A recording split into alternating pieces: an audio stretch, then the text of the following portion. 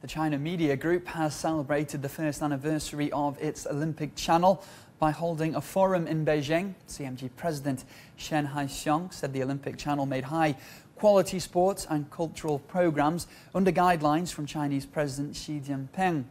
The Beijing Winter Olympics program this year attracted a global audience of more than 2 billion.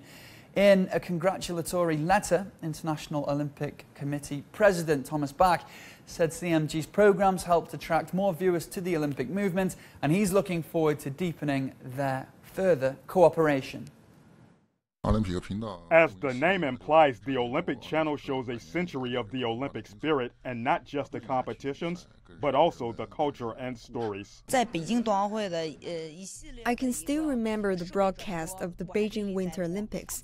Wish the channel continue the success in the future, and also hope to see more remarkable moments at the Milan Winter Olympics.